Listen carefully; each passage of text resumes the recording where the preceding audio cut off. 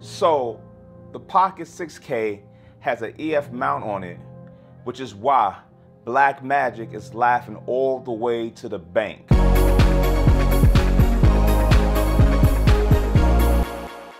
You are now tuned in to the big boy Shaoba McCoy, and today we're going to kick it about how Blackmagic 6K EF mount is the biggest camera joke of the year. But before we get into it, hit those like, subscribe, and notification buttons. They got Matti. They probably got his brother too. A few others are going to fall and get got. Maybe even Peter. And you can't blame none of them. Canon betrayed all of them a long time ago. Blackmagic is trying to be all them dudes that love Canon's rebound chick. Let me explain.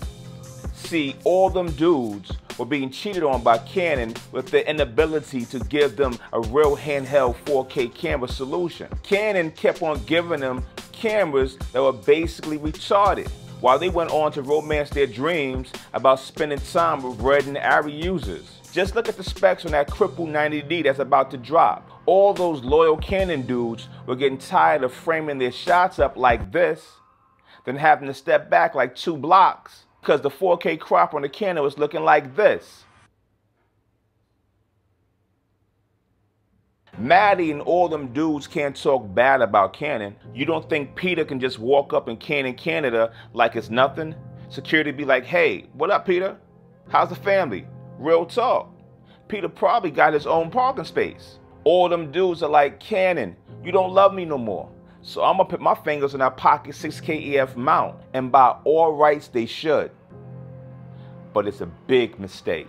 See, I did a little thinking on that Blackmagic EF mount. That mount was looking like a big juicy salmon on a bear trap for all those Canon users. All them hungry grizzlies can't help themselves. Even if they know the Pocket 6K is dangerous, they're going for the bait anyway. And more about to get seduced by Blackmagic.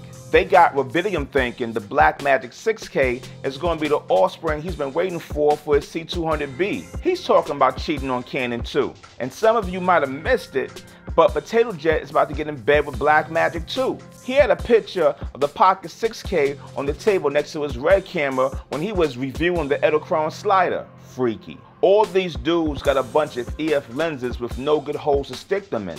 So they're ready to run up in the next hole that's looking a little bit decent, no matter what kind of infestations could be lurking in it. Now here's the joke.